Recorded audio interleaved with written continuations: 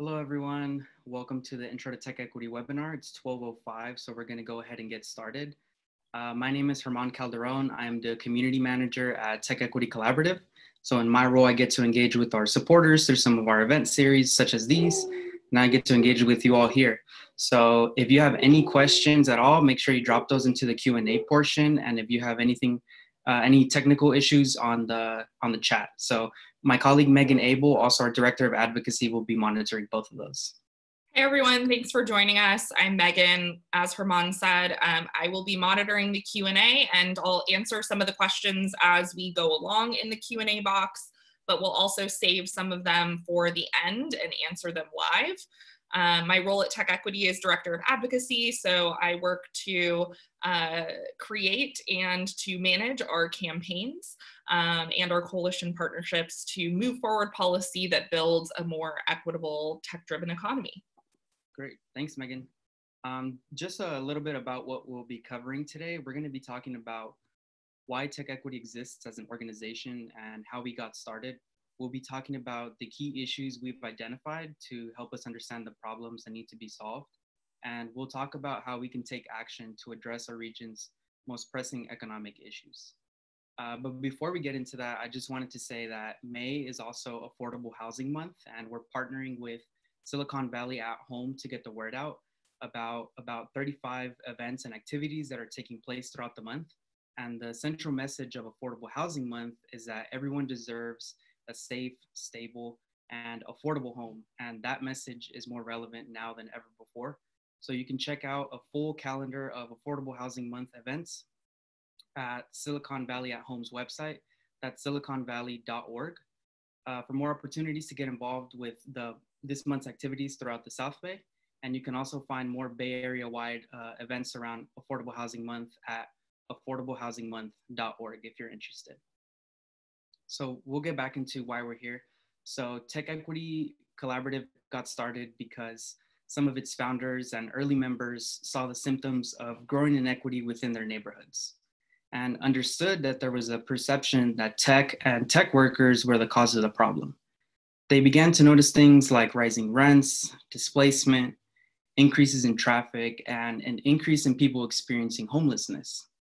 And as they talked to others, they realized that they weren't alone in their concerns and that they as tech workers were uniquely positioned to help contribute to solutions. Especially now in the face of the pandemic, we're seeing the affordability crisis get so much worse, with an increased burden placed on low-income people and communities of color. Many of our neighbors are uncertain as how they'll continue to manage what was already an untenable situation. At the same time, tech workers have been relatively unscathed. And as a result, the COVID-19 crisis has the potential to further exacerbate inequality within our region. So this is the state of our crisis currently in the Bay Area. The fact that rents are rising, I don't think is too much of a surprise to anyone on this webinar because we already all know and feel this. And while some Californians are very successful in the tech-driven economy here, the average salaries for tenants have actually decreased slightly throughout the years. And this is really a sharp contrast with the narrative of tech success. And without tech at the table to work together to address our shared crisis, it's understandable as to why community members are frustrated.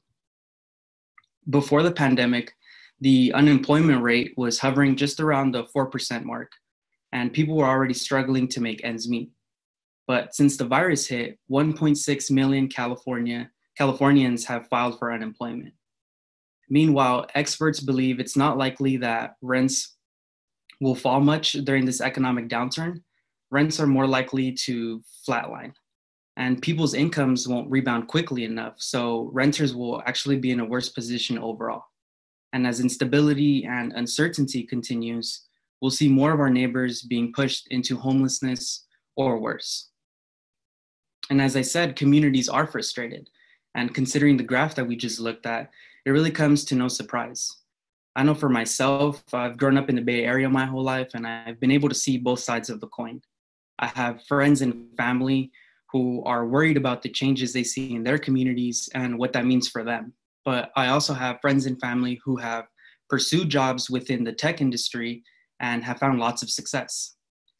However, we still see that tech is shouldering the blame for a lot of our region's issues, and it's creating an us versus them dynamic that's further dividing our community. We know that tech workers care and that they want to help, and they don't want to contribute to this deepening divide within our region. And while we're all unsure as to how we'll be managing this new normal caused by the virus, it's important to note that many in the tech sector remain relatively unscathed. More than most other sectors, tech has been able to make the transition to working from home with little disruption. And now more than ever, tech workers and tech companies have an opportunity to support more equitable solutions in our communities. And we have an opportunity to use our unique position of privilege to support our neighbors, but it can be hard to know how to best engage in times of such uncertainty. Because of this affordability crisis, which is now compounded by the virus, we're at risk of losing so many critical components within our community that make the Bay Area a hub of diversity and innovation. And over the last few decades, housing costs have skyrocketed due in part to limited supply. So the housing crisis was already incredibly challenging for many families prior to COVID-19. And now, as thousands are filing for unemployment weekly, already unaffordable rents are impossible to meet. And as a result, we've seen longtime residents being forced out, and we've seen how difficult it is for lower and middle income people to live near their jobs. While some workers are finding success, many others are struggling to make ends meet. And families that were already challenged by the status quo are now finding themselves unable to weather this crisis. But we don't think that it has to be this way. At TechEquity, we're as optimistic as ever about the tech industry's potential to drive broad-based growth that's accessible to everyone, but it's clear that it won't happen on its own. We can make it out of this crisis together, stronger than we were before, but only if we invest in the people and institutions that are serving our communities. We have to show up, and we have to do so in partnership with those in the community that are feeling the most pain if we're ever to dismantle this notion that tech is the enemy. We believe that a more engaged tech sector is a more ethical tech sector, that connecting tech workers and companies to issues where they live in will result in more ethical decisions at work and more engagement within our communities. We know we can do this, and the first step is to show up. And you all have done a great first step by signing on to this webinar and joining the conversation today. Our goal is to change the conditions in which the tech sector is growing. We believe that effective structural change will eliminate a culture and policies that have institutionalized inequity, leading to stronger and more resilient communities. We help tech workers approach these big problems and engage in this system change in three major ways. So our programs educate you about the most critical civic issues where you live. And we do this through book club discussions that we host, panel discussions with experts, webinars, and voter guides. We activate you on a policy advocacy agenda that results in a more inclusive economy in your community. We do this through voter turnouts, signature gathering, and lobbying. And finally, we connect you on a personal level to the community you live in and the people who live there outside of your tech bubble through our programming and campaigns that we're helping out with. The good news is that members at TechEquity are showing up for the community. Tech workers are members of the community and should be at the table working alongside non-tech community members. We can advocate for solutions to our most pressing shared problems. COVID-19 has shown us that the health of our community depends on all of us, and we have to work together to address these underlying issues that are driving inequity within our tech economy. At TechEquity Collaborative, we have two focus areas, which are housing and workforce and labor. So while housing costs are a core part of the issues really are intertwined because where you live affects your access to opportunity, and what job you have affects where you're able to afford to live. Our goal is bold, comprehensive change by companies and government, led by the tech workforce. And these issues have only gotten more urgent in the face of the pandemic, and we're all well positioned to adapt our agenda to these new realities. So let's learn a little bit more about inequity within our neighborhoods. The affordability crisis really is decades in the making. The policy choices that we've made over the course of decades have set us up for this level of pain our community is feeling, especially now during COVID-19. In the 1930s, the federal government instituted a policy that's still felt today, especially by communities of color in the Bay Area, and that policy is redlining. So redlining was a process in which the Homeowners Loan Corporation, a federal agency, gave neighborhoods ratings to guide investment. And this policy is named for the red or hazardous neighborhoods that were deemed riskiest. So on maps, those neighborhoods were literally redlined, as we can see on the image on the screen.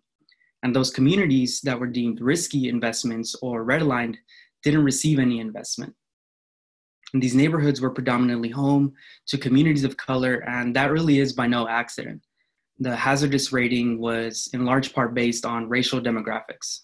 So in other words, redlining was a discriminatory and a racist policy.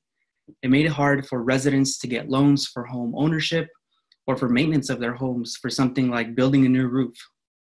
And consequently, redlining led to cycles of disinvestment, including development and production within these neighborhoods. So there's actually a terrible history of underinvestment, underbuilding, and exclusion in the Bay Area. Often, those communities that have been historically underinvested in and have been redlined are the very same neighborhoods and communities that are at risk of gentrification today. So this crisis really is decades in the making. It's started way before tech, and it's not unique to the Bay Area. There are many cases of redlining all throughout California and all throughout the US. So by preventing entire neighborhoods from accessing capital, these neighborhoods were unable to build the schools they needed, small businesses, and a community that fostered economic success and opportunity for everyone. And it caused many of the people who lived within these red line neighborhoods for generations to fall in and stay in liquid asset poverty. Now, you may be asking yourselves, what is liquid asset poverty? Well, someone is considered to be in liquid asset poverty if they don't have enough savings to cover their basic expenses for 3 months after experiencing an income shock, like the global pandemic that we're currently in. Other examples are a huge rent increase, loss of a job, things like that. And it impacts almost 1 out of 2 Californians. So 46% of Californians are in liquid asset poverty, and people of color and low-income people are affected at much higher rates. So 67% of Latino households are in liquid asset poverty, and 63% of African-American households are in liquid asset poverty. And there really isn't a single reason as to why this is happening. Many years of policy decisions have led to these outcomes, which are really burdensome for communities of color. And these policy decisions often predate tech's arrival. But tech workers can now take a role in supporting better policies moving forward.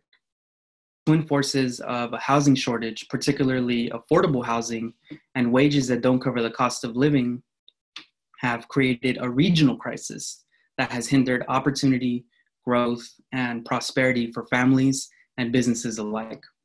As you can imagine, these statistics will likely be impacted by the outcome of the current pandemic we're in, and many people were already struggling. With unemployment on a steep rise and city and state budgets that are being depleted by emergency response efforts, many of our neighbors are facing increased instability and likely will for years to come if we don't implement the necessary solutions now. So the cost of living here were already high. So let's take a look at how a worker earning minimum wage fares in the current rental market. So this is what it takes to afford the average 2-bedroom apartment in San Francisco. So if you're making $120,000 per year, you can afford the average 2-bedroom working a normal 8-hour day. However, if you're making minimum wage in San Francisco, you need to work 30 hours a day to be able to afford that 2-bedroom. So there are only 24 hours in a day, so we're actually setting up an impossible situation for low-wage workers to be able to afford living in the city. And just to keep it in context, it's not just people outside the tech sector that are struggling to afford San Francisco. There's a common misconception that all tech workers are paid these lavish salaries. However, not every salaried employee is making 6 figures. Some salaried tech employees, like those in customer success or marketing, paid salaries that are still considered to be low income within the Bay Area.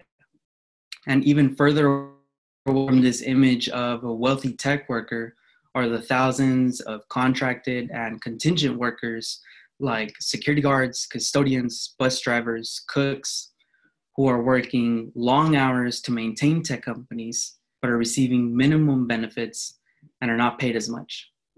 So you have to have a good salary to afford your apartment. But why is your apartment so expensive to begin with? Well, rents are going up due in part to lack of supply. And this chart is showing us what we should be building. The state sets goals for how much housing local communities should build in order to keep up with demand and population growth. And these are called RHNA goals, abbreviated as RHNA, or Regional Housing Needs Allocation. As you can see, we're doing a pretty good job at meeting our RHNA goal for the above moderate income housing bracket. So that's affordable to people making that good salary we talked about earlier. But we're not building anywhere close enough housing for lower and moderate income people. And as housing costs have skyrocketed with production of affordable housing not being matched, working class residents and communities of color have been driven out of our urban core and pushed into the outer edges of our region, further away from job centers and supportive services. Some residents have been displaced from the region altogether. So remember, when someone tells you that we just need to build more housing, it's important that you ask them, build more housing for whom? Again, we're not building enough housing at lower levels of affordability. And because we're not building enough housing that's affordable for lower and middle income people, they're leaving our communities. Higher income folks are coming in and staying in. So for every high income person that's coming into the Bay Area, a low income person is being pushed out at about a 1-to-1 ratio. So displacement really is driven by policy choices.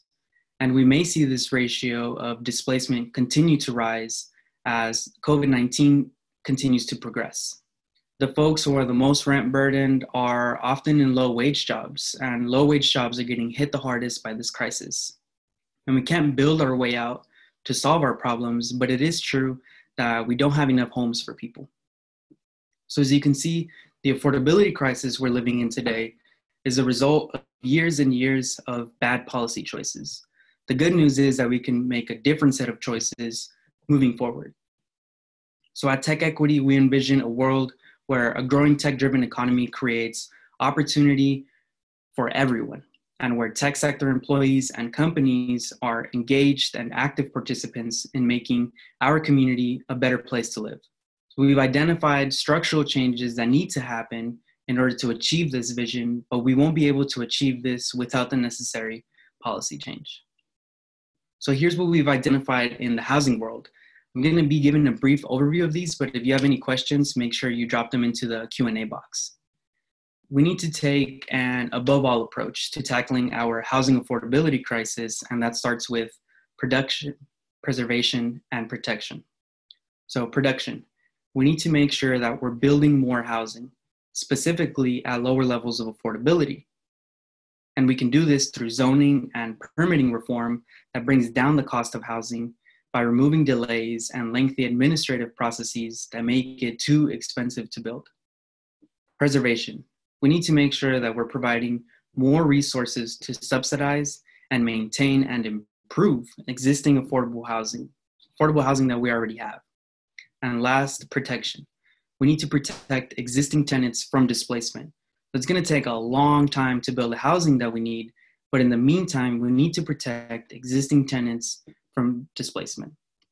Especially now, we need to be thinking about short and long-term solutions to preservation and protection.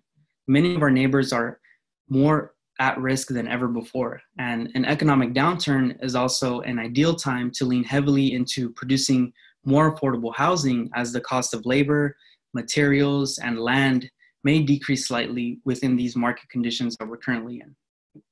We also need to make sure that everyone is getting enough compensation and benefits to live a healthy and stable life.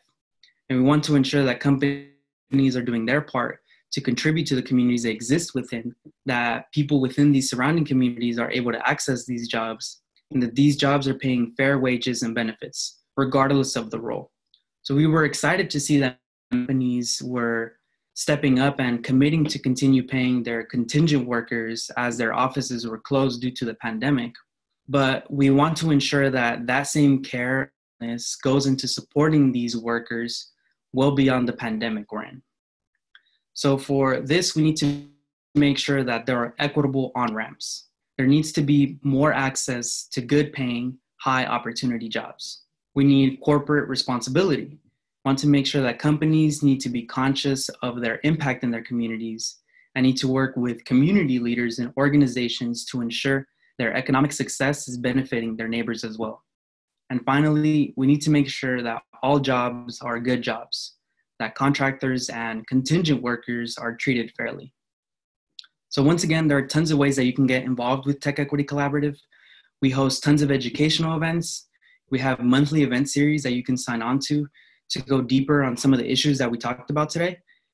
Just in fact, next week on Tuesday, May 12th, we're hosting a virtual Ignites event where we'll be hearing solutions from our community about how to address COVID-19.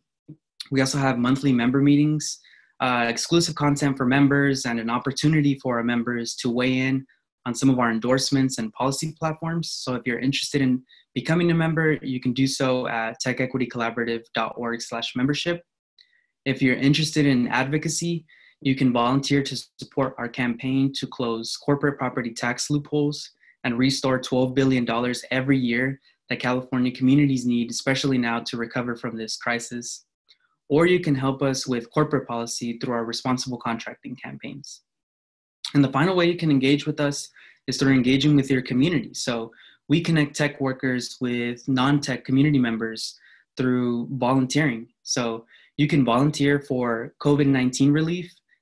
We've partnered with community organizations that are providing rapid response services to keep our community digitally connected. And if you're a designer or an engineer, you can volunteer for our civic tech projects, where we're building digital tools that are supporting renters and underserved communities to get access to the information that they need. So this is how we work. We try to make it as accessible and as easy as possible to plug in, but also build community in the process. So what can you do today? You can do 3 things right after you get this call. You can tell a friend about our work. You can become a member of TechEquity. So building a more equitable Bay Area means that we all need to pitch in, and we're at it every day, serving as that conduit between tech workers and the hard work of creating opportunity and prosperity for everyone. And one of the easiest ways you can do your part is by donating. Your financial support means that we can be a powerful voice for our community as we seek solutions to some of our region's biggest challenges. And finally, you can take action on one of our campaigns, which I'll be talking about next. So the first campaign we have is Prop 13 Reform, also known as Schools and Local Communities Funding Act. So local governments, from public health departments to school districts, are leading the fight currently against COVID-19. However, because of California's broken property tax system, they're doing it without all the resources that they need. So our coalition, Schools and Communities First, has successfully submitted 1.7 million signatures to qualify our initiative for the November 2020 ballot. And it will bring back $12 billion to our schools and communities by closing a corporate tax loophole and making sure that corporations are paying their fair share in taxes. So if you're interested in this campaign, you can support it by sharing your story about why funding our local services is so vital, or by volunteering to phone bank to contact voters. The next campaign we have is the Fair Chance at Housing campaign, also known as Banning the Box in Alameda County. So this campaign helps remove barriers for formerly incarcerated people to have more access to housing after being released from prison. So we successfully had an ordinance passed in Oakland and in Berkeley in partnership with the organization Just Cities. So for this campaign, you can sign up or donate to support these efforts as they continue to expand throughout the entirety of Alameda County. And the last campaign we have is the Tenant Protection Act of 2019, which really highlights the work that we do at TechEquity Collaborative and how we partner with community organizations and center the needs of people who are feeling the pain of the affordability crisis more acutely than most of us in tech. So working alongside community partners, legislators, and relevant stakeholders, we were able to identify a new policy intervention that could protect more renters than any law before in California history. So this policy prevents tenants from arbitrary and unjust evictions by requiring landlords to have a good cause for evicting a tenant. It also prevents unfair rent increases and prevents price gouging by capping rent increases at no more than 10%. So as a result of our strong coalition, we were able to introduce a bill to the California legislature that was signed into law last October in 2019. So the Tenant Protection Act now extends protections to 8 million California renters. But passing the law on its own wasn't enough. We also wanted to ensure that tenants knew their rights and could advocate for themselves. So we reached out to our volunteers at TechEquity who donated their skills and their time to create a new website that would help tenants navigate their rights under this new law. So that website is live. It's called tenantprotections.org, and it's already been used by thousands of renters. So if you're a renter or if you know someone who's a renter and they'd like to see how this law applies to their situation, make sure you all check it out. Once again, that's tenantprotections.org. So once again, you can do 3 things right after you get off this call. You can tell a friend about our work, you can join us by becoming a member, or you can take action on one of our campaigns. And finally, just wanted to say that COVID-19 has exposed how deep the cracks in our economy and our communities run. And when cities start setting aside issues like housing and fair labor conditions, it deepens our inequity and leaves us vulnerable to things like future recessions, future pandemics, and more. And because we've already overlooked these issues in the Bay Area, it could set us back years in terms of recovery. So if you take one thing away from this presentation, we hope it's the realization that more equity within our neighborhoods actually strengthens our economy and safeguards us from a future crisis. So we hope you'll join us in advocating for a future that works for everyone. So I'm sure that was quite a bit of information to absorb. So now is the time for questions. So as I mentioned before, Megan Abel, our Director of Advocacy, is joining us for this portion and will be helping to answer some questions. Yeah, thanks so much, Herman, for an amazing presentation. And we've already got some questions that have been submitted into the Q&A box. So I'll kick it off with those, but feel free to continue to submit more as we go through these first few questions here. So the first question that we have is from an anonymous attendee that asks, this is my first introduction to TechEquity. Who are the people behind it? And is the org supported directly by big tech companies? Tell me more about who you are. So our organization was founded by Catherine Bracey. She still serves as our executive director. And Catherine's background is really at the intersection of tech and civic life. She kind of got her start in this work as working on the Obama campaign, where she organized technologists in the Bay Area to open the Obama campaign's Office of Technology, where tech workers were building campaign infrastructure to help bring the former president to victory in 2008. So she really got a lot of experience kind of understanding how tech workers want to be involved, how they can contribute to their community, and how they can use their skills in order to support that type of work. She then went on to be one of the early members of Code for America, and then after a few years at Code for America, left to found TechEquity. So that's a little bit about our founder's background. On a broader sense, we are funded by a combination of sources. So as Herman mentioned, we do have a membership that's just made up of rank and file tech workers, everyday people like the folks that are on this call right now. Those members typically give us $10 a month and provide kind of the grassroots support that we need to help to support our work. And if you're interested in becoming a member, you can do that at techequitycollaborative.org/membership. Like most other nonprofits, we're also funded by foundations and grants that are provided by those foundations. We do have some private donors that are on a larger scale as well. And then we do also have a corporate partnerships program. And this is where companies pay us to provide educational programming to their employees. So we'll give talks at tech companies similar to the one that Herman just gave right now, but also ones that maybe go deeper on certain topic areas. So for example, we've given talks at tech companies before about all of the specific things that go into building a unit of housing, from the cost of construction to permitting, in order to help tech workers to understand why it's expensive and why it's difficult to build housing in the Bay Area, and what are some of the things that we need to change in order to make housing more affordable. So we do have some of that funding as well. If you want to see a full breakdown of kind of what our organization does, exactly all the different foundations and donors who are supporting our work, you can definitely check that information out on our website, on our annual report that covers all of those basics. And I've just dropped the link into the chat for that annual report as well. So hopefully that answers your question about the background of our organization.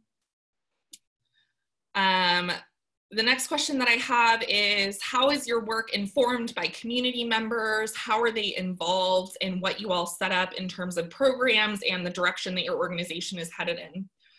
Well, our membership does have a big influence into the work that we do. We ask our members to weigh in on things like our policy priorities and our electoral endorsements.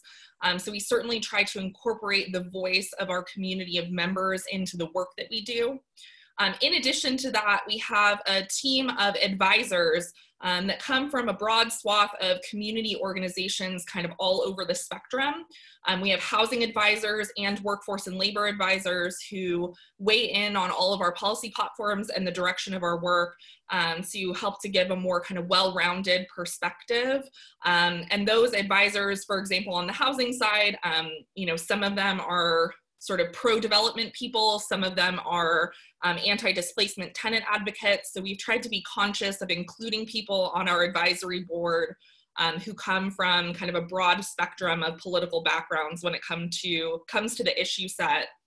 If you're interested in learning about who our advisors are and what kind of role they play in our work, you can also find that on our website. And I'll drop the link for that one as well in just a second here. Gotta let it load.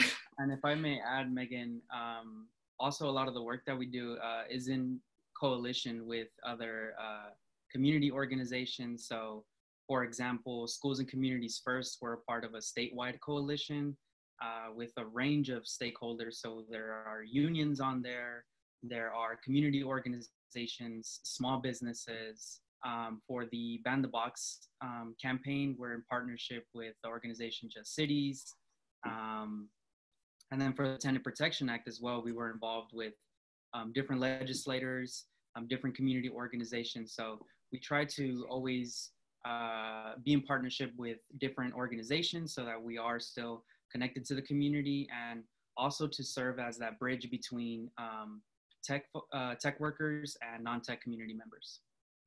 Yeah, that's a great addition, Herman, and kind of leads into the next question, which is, how well is TechEquity received by existing advocates? Has it been hard to be seen as true allies with the tech as the problem narrative that exists around displacement? And I would say, like, yeah, definitely it was a challenge at the beginning of our organization. We're a relatively new nonprofit, and tech workers, like you said, are not necessarily a trusted ally within the community.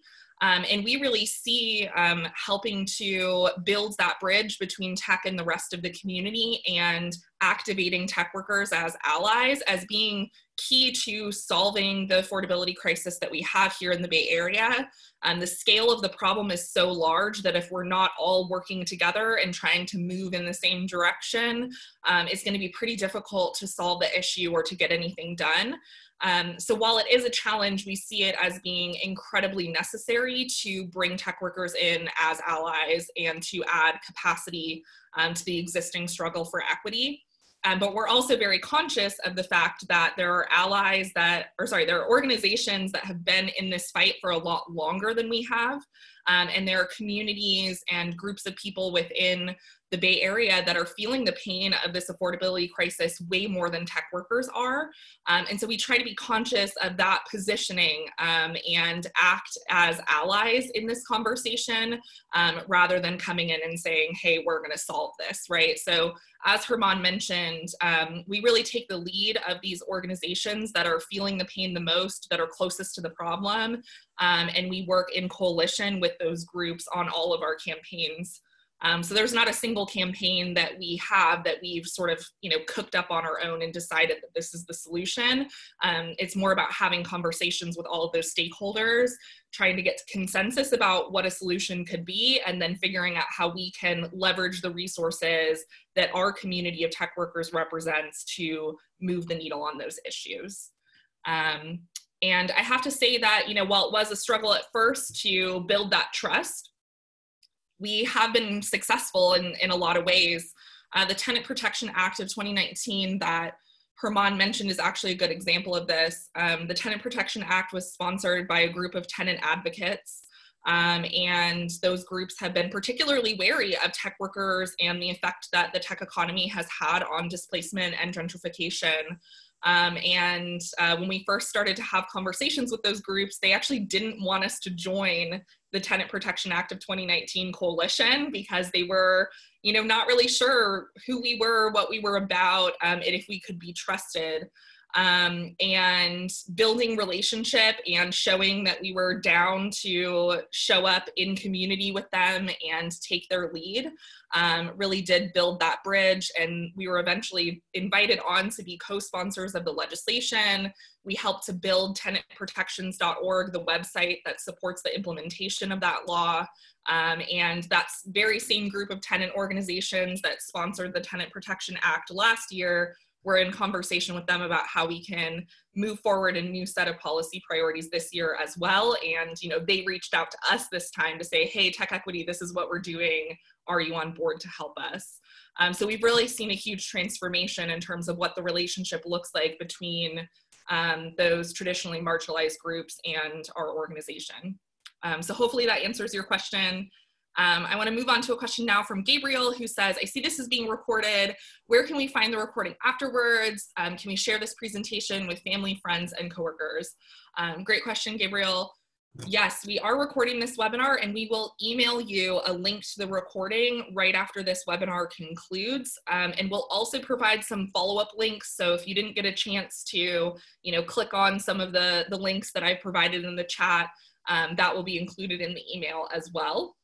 You're more than welcome to share this presentation far and wide. The larger our community of tech workers are, the more that we can create impact as an organization. So definitely the more the merrier.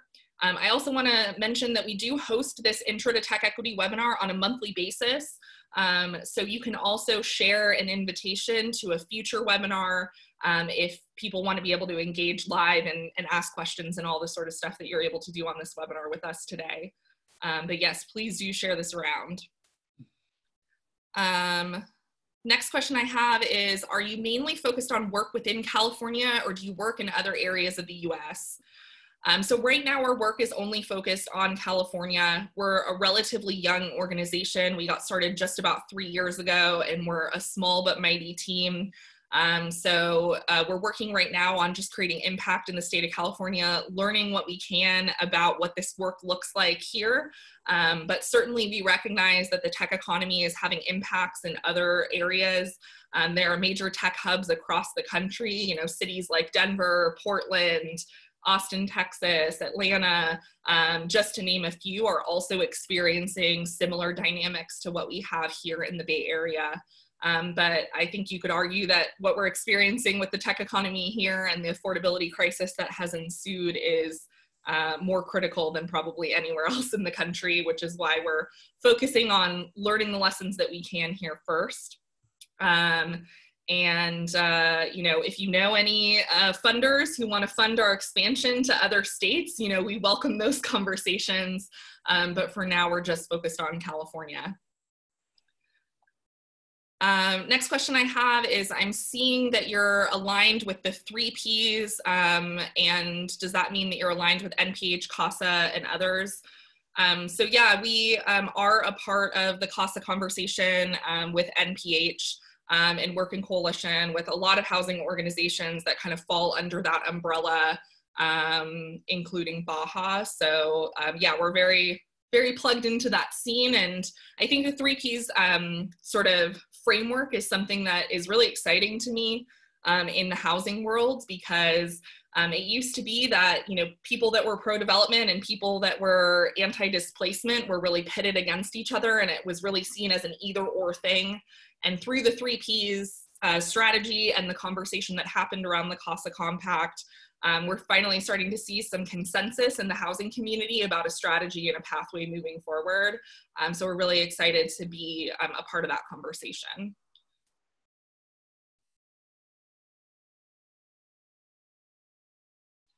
The next question I have here is, could you speak to the fact that increasingly high affordable housing in lieu fees and inclusionary housing requirements are a major barrier to additional housing development in the Bay Area? That's probably a longer answer than we have time for today, but for those of you who are not aware of what inclusionary housing or in lieu fees are, some cities, not all cities, but some cities have a requirement that when a new apartment building goes up, that a certain number of units within that building must be built to accommodate below market rate housing, so that housing that's affordable to people that are at lower income levels. So just as an example, if you have a 100-unit apartment building that has been permitted to be built, and there is a 20% inclusionary requirement in the city where that's being built, that would mean that of the 100 apartment units that are going up, 20 of those would need to be offered at that lower rent rate that's affordable to lower income folks within the community. And so the attendees' question is sort of like, is this a barrier to additional housing development in the Bay Area? The experts are really divided on this, and there's a lot of discourse about whether inclusionary is the right thing to do or not. So I fear that I don't have time to answer this in great detail on this call, but it's certainly a worthy discussion. And we have a couple of blog posts that talk about our positions on these things as well that I can point you to. The next question that I have here is there any hope of expanding Prop 13 reform to include residential beneficiaries? Wouldn't that provide even more property taxes to support the public services needed to support a more equitable and affordable community for all? So for those of you who are unaware, there was a ballot measure that was passed back in 1978 called Proposition 13. And that applies to both commercial properties as well as residential properties alike. And what Prop 13 does is it makes you pay property taxes based on the purchase price of the property rather than the fair market value of the property. I'm boiling this down to very simplistic levels for the sake of time. There are some exceptions to that and caveats, but for all intents and purposes, that's basically what Prop 13 does. So even if you bought a building for, $100,000 back in 1980, if it's worth $1 million today, you're still paying property taxes based off of that $100,000 valuation rather than that $1 million current market value. And obviously the gap between those two amounts creates quite a gap in the amount of property tax revenue that we're collecting. As Herman mentioned on the slide deck earlier, we are part of a coalition called Schools and Communities First to reform Prop 13 and make it so that commercial and industrial properties pay fair market value on their taxes. And this would raise $12 billion in funding for schools and local services annually. Prop 13 reform under the Schools and Communities First version does not include any reforms to residential property. So their Prop 13 tax rates would remain intact. Our kind of basic perspective on this is that we do think that for tax purposes, commercial properties and residential properties should be treated differently. And if you believe that that's true, even if you don't like the way that residential properties are treated under Prop 13, but you agree that they should be treated differently and not taxed exactly the same, then that means we need to handle those as two separate issues and as two separate ballot measures. So Schools and Communities First endeavors only to deal with the commercial side, and that's what we're focused on for the near term. And we hope you join us in that campaign to support Prop 13 reform for commercial and industrial properties. The next question is, are there any additional tools from tech that the collaborative is considering? I'm not entirely sure what you're referencing. If you could maybe clarify by submitting an additional question or clarify in the chat for me. I'm not sure I'm getting the direction of your question. Herman, do you know what they're referencing? No. Okay. The next question is if every high income resident bumps one low income resident out of the bay, doesn't that argue for more housing at all income levels? Market rate housing can make a big difference in creating a larger housing stock that would allow more people to stay. Yeah, we need to build more housing at all levels of affordability. The reason why we emphasize that we need to build more affordable housing is because the chart that Herman showed earlier demonstrates that we're doing a particularly bad job of building low to moderate income housing. So we would like to see all of these bars at 100%, right? That would be the ideal circumstance, is that we're building enough housing at all income levels for everyone. The higher income kind of market rate housing is doing an okay job on its own, right? We're at 89% and 80% respectively for the Bay Area. So we're not putting a ton of emphasis on building market rate housing because it seems to be doing okay under current market conditions on its own. What we need to focus on is more resource and more production of below market rate housing. And that's why our talk kind of emphasizes that section of things. Doesn't mean that we don't think that building more housing at market rate is also important. It just doesn't really seem to need as much help.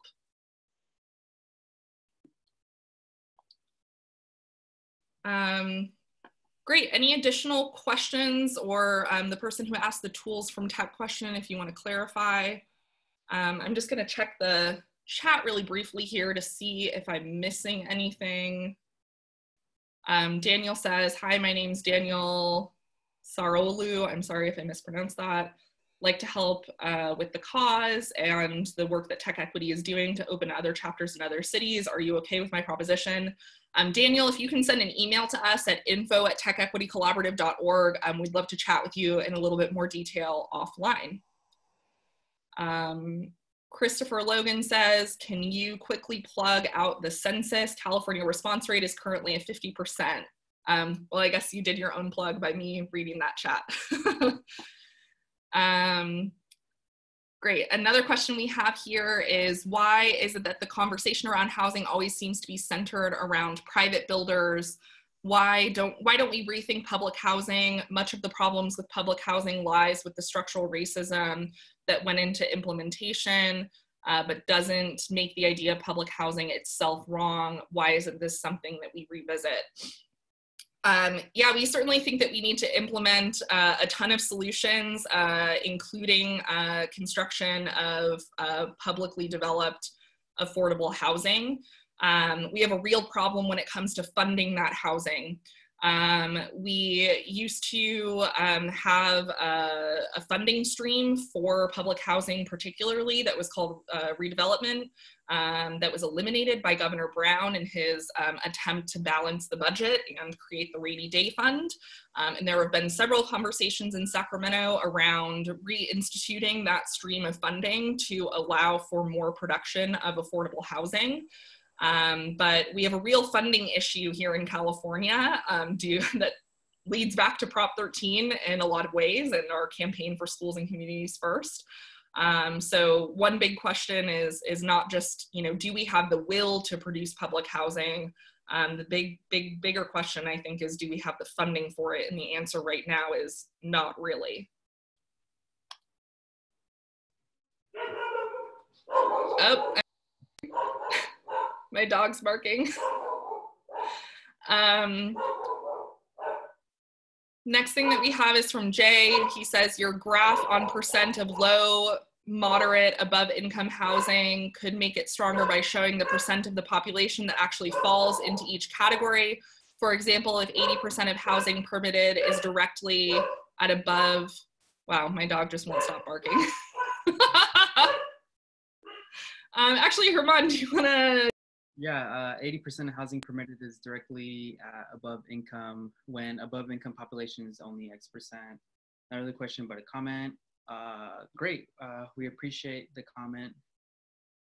If there are any other questions before we wrap up, we have about 5 minutes left.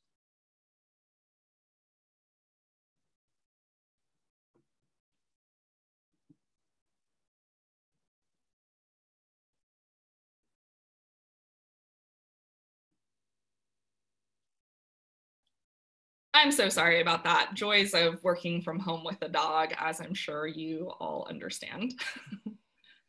That's all right. I just said we have 5 minutes left, so if anyone has any additional questions, maybe we can answer one more.